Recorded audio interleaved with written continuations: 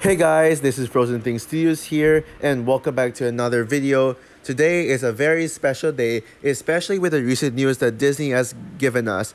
You all know by now that Disney has announced 3 sequels to some of their biggest properties, and in this video, I will be sharing with you guys my thoughts on each sequel and what I can do to make them succeed. Two of these sequel announcements really made my day and some of the best news I have ever heard in my life. Unfortunately, there is one sequel Disney announced that gave me a WTF impression. I want to get the negative out of the way first, and that is Toy Story 5. I am a huge fan of the first 3 Toy Story movies. They are some of the most impactful movies to that medium of animation. I will admit, when Toy Story 4 was announced, I was kind of on the fence of it. Yes, Toy Story 3 ended perfectly with Andy going to college and giving away his toys to a new child, but I was very curious to know how the toys would do with Bonnie. So Toy Story 4 is like a little epilogue. I didn't really hate the idea. I was curious to see like how Bonnie would take care of the toys and like what it would be like.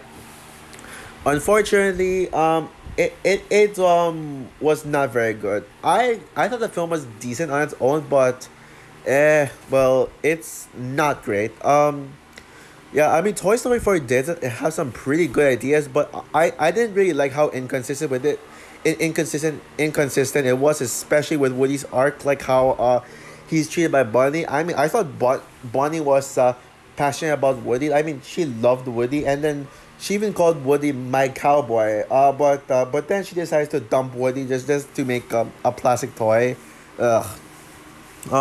And also the movie had a lot of plot holes. It is entertaining to say the least, but one like bottom 5 Pixar movies. Like if I were to make a top 5 weakest Pixar movies, Toy Story 4 will be like in it. Not to mention the story is a rehash of the first 2 films combined. Basically, Toy Story, how does it rehash them, you may ask? Well, for Toy Story 1, basically Forky had the same arc as Buzz, where like he thinks he's he thinks he's the kind of toy he is, like Buzz Lightyear thinks he's a space ranger, and Forky thinks he's trash when they're meant to be toys. So basically they both had several arcs. Forky is literally a rip off of Buzz. And then after the Toy Story 2 bit, basically imagine imagine Al's Toy Barn. If it was stretched for like 3/4 of the film, that's basically Toy Story 4 with the antique store plot. Also, I didn't really like the new characters that much. And oh boy, we're gonna see them again. We're gonna see Forky back again. I can't stand Forky. Gabby might return. Why? And then the film ended with Woody and Bo separating from the rest of the gang. So let me ask you this, Pixar. How are you going to continue this story after the toys separated? After Woody and Buzz separated? Pixar said Toy Story 4 is the last one, but I love Pixar, and I've never said I'm not excited for a Pixar film before. Well, actually, I was kind of skeptical about Cars 3. I was not very excited for it. Well, but I can't believe I'm saying this, but I am not excited for Toy Story 5.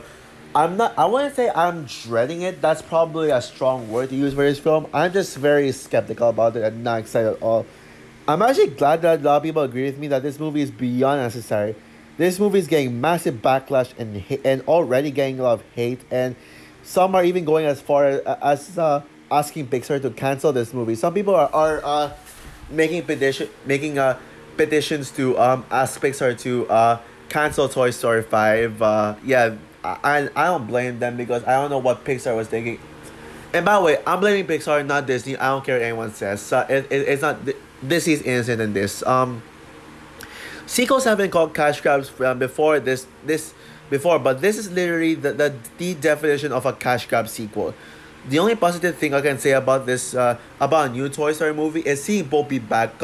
I know Bo Peep will be the best part. Actually was the best part in Toy Story 4. I love what they did with Bo Peep, and I want to see more of that. I mean, heck, I would rather see a Bo Peep spin-off than another Toy Story film. I mean, why not just give us a Bo Peep spin-off?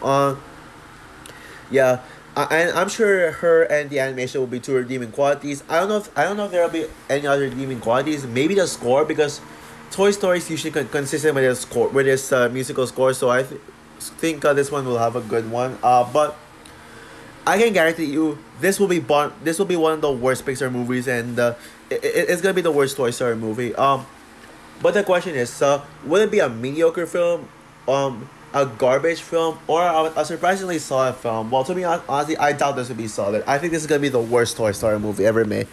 I'm probably gonna watch it at home and on. I'm probably gonna wait for this on Disney Plus, and I'm gonna skip this one in theaters. Yeah, I am not gonna watch this movie in theaters. I don't care. I don't care if it's Disney or Pixar. And I know I'm gonna watch all Pixar movies in theaters. Not this one though. I am not watching this movie in theaters because I don't know why. Um, yeah, I'm sure there'll be other movies to watch than this one. I mean, we probably might get Superman Legacy in June. Yes, I mean yes. They did announce a July release date, but I mean July is usually MCU month, so maybe Superman Legacy we will move its release date to June, and I would certainly watch Superman Legacy over this one in theaters. Yeah, and yeah, this movie will likely. I think this movie will release on June 2025.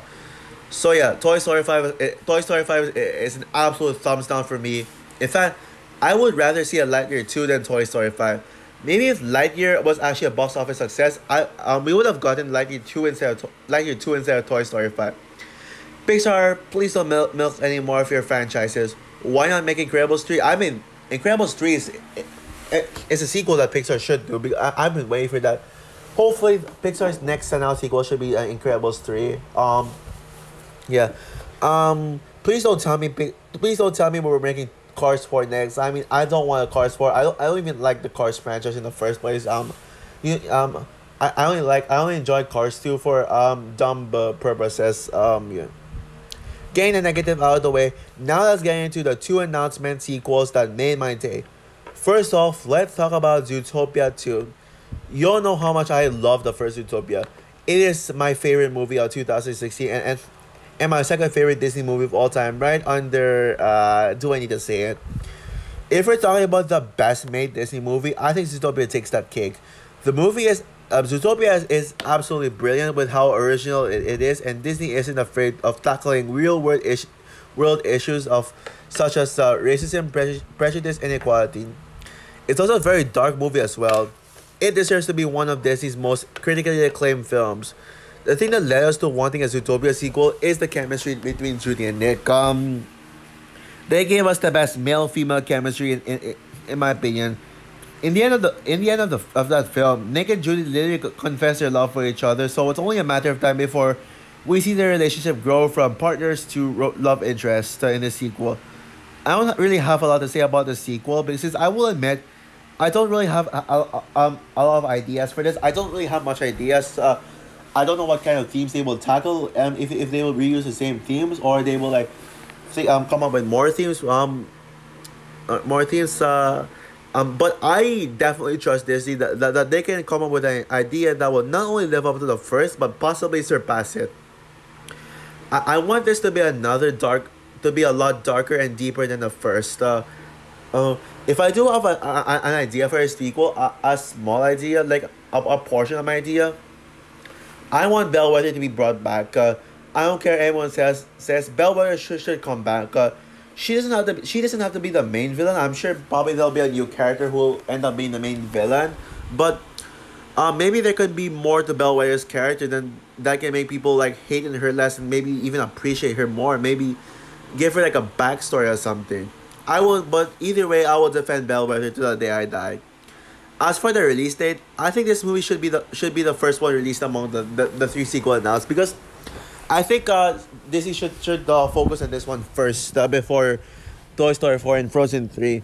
The reason why is because we haven't really gotten a Zootopia sequel yet. And also this is the movie that everyone we can all agree that we're all excited for this one. Yeah, it would definitely be fitting to releases the earliest. I may not have Twitter, but I do know that Twitter has Disney has posted some empty release date slots for Disney and Pixar in 2024 and 25. Toy Story 4 will most likely be released in June 13th, 2025. Zootopia 4 will probably release on November 27th, 2024.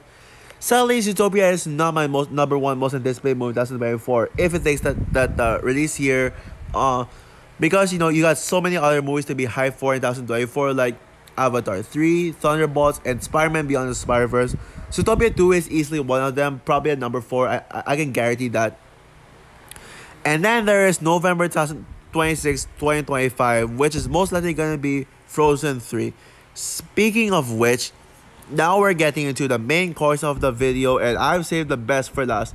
Frozen 3 is actually happening for real. I knew this would happen eventually, and I'm so happy that he finally heard our voices and actually greenlit a Frozen 3. Frozen 3 is without a doubt my most anticipated movie of all time. You all know Frozen 2 is my favorite movie of all time. I don't care what anyone says. I will defend Frozen 2 till the day I die.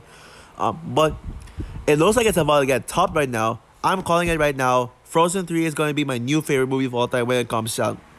If this 2025 could possibly be the best year ever. We're getting an Avengers movie in that year. A James Gunn Superman reboot, which is pretty much the start of James Gunn's DCU. A sequel to the Batman, which is the Batman Part 2. The first good Fantastic Four movie in the MCU. Maybe Armor Wars in like early November 2025, the same month as Frozen 3, which is my predicted release date. Spider-Man 4 is also rumored to be released that year, considering that they're gonna start filming in late 2023. And now Frozen 3. This is the best news I have ever heard, period. No surprise that the responses are absolutely divisive. Some people think that this movie is gonna suck and sadly it might affect box office numbers. It's probably not gonna live up to Frozen 2 when it comes to box office numbers, but hey, I could be wrong. Maybe this could be the highest grossing anime film of all time, and maybe the first anime film to surpass $2 billion. I mean, that would be cool. Whether you like Frozen 2 or not, this sequel is necessary because there's a lot more story to explore, especially where Frozen 2 ended off. Anna is the queen of Arendelle, and Elsa is the queen of the forest. We can have more stories with the Northuldra, and maybe make Honeymaren one of the main characters. I'm sure you remember my Frozen 3 predictions being one of the first videos on my channel, and still one of my proudest. I'll put a link of the Frozen 3 video down below. If I were to change anything about my predictions for Frozen 3, I would have Samantha be a teenager, like a little grown up, therefore having the movie take place like a lot of years after the events of Frozen 2.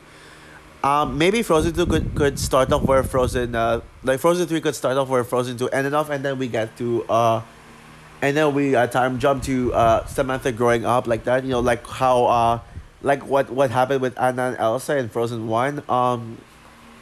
I would personally get Seisik to voice Samantha, and yes, Seisik is, I mean the Seisik, my favorite actress of all time. If this actually happens, I think Samantha could become Seisik's best role, and even dethroning Max Mayfield. Either if that happens, or if Seisik plays Anna in the Frozen live action remake, which I got a feeling it's gonna come.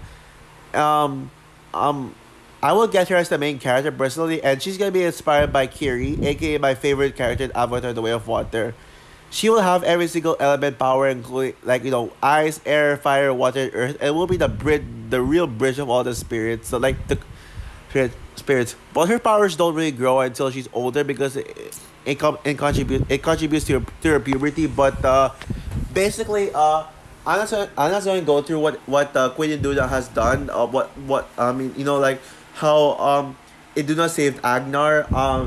And so the spirits would reward her with having her firstborn daughter be magical. I think the same could happen with Anna, because remember in Frozen 2 when Anna pretty much saved the forest, like pretty much like the forest has been the forest has been in peril for 13 years, like has been in darkness, but then Anna pretty much Anna was the reason why the forest was saved. Not Elsa, Anna. Anna. I mean, I'll explain why in a future video. So yeah, bring on Frozen 3. I'm ready to see this movie opening day. I don't care if I have school, especially the fact that I'm gonna be in college in that year. Maybe I'll take friends to watch it with me, like some of my college friends to watch it with me. Who knows? Maybe like the girls. Yeah. So also for my thoughts on the upcoming Disney sequels that Bob Iger just announced, I'm so happy to have Bob Iger back as Disney CEO. I don't hate Bob Iger despite like some of his decisions, especially with the remakes. He's way better than Bob Chapek. Yeah. So yeah, screw you, Bob Chapek. So far my thoughts on the upcoming Disney sequels that Bob Iger just announced. Yeah. What are your thoughts on the Disney sequel announcements, and which one of these three are you looking forward to the most? Comment down below, like, subscribe, hit the notification bell, and stay tuned for more videos to come. Bye guys.